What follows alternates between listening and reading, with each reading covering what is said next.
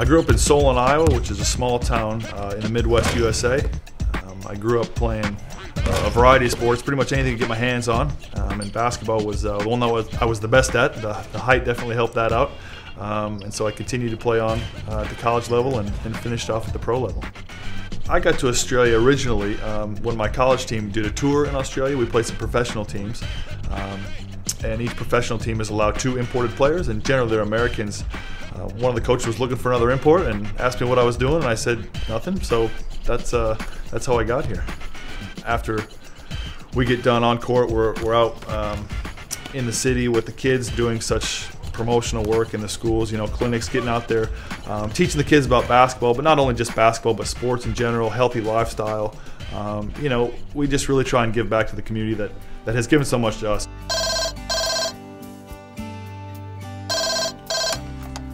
Hello, this is Kara. Since I can remember, during my studies, I always knew I wanted to do something in the helping profession. And I grew up with a few cousins who were hearing impaired, so I was aware of what speech pathologists do.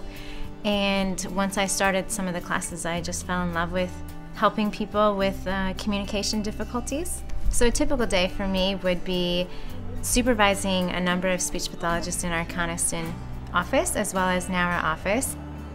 Dave came out before we were married, and I was still continuing getting my master's, and then came back and we got married, and 4 days after our wedding we moved out here. We were out here probably about 2 years, and we really fell in love with the place. We thought this is a great place.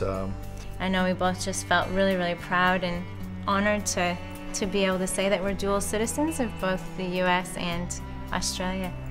I remember on the day they were announcing all the different countries that were present and receiving a certificate, just thinking about how several people that were there were probably coming from, maybe they needed to flee for safety reasons, and just the sense of emotion that they would be feeling on that day, and just how lucky we were and how fortunate we were to come from such a wonderful country and then now to be a citizen of another great country.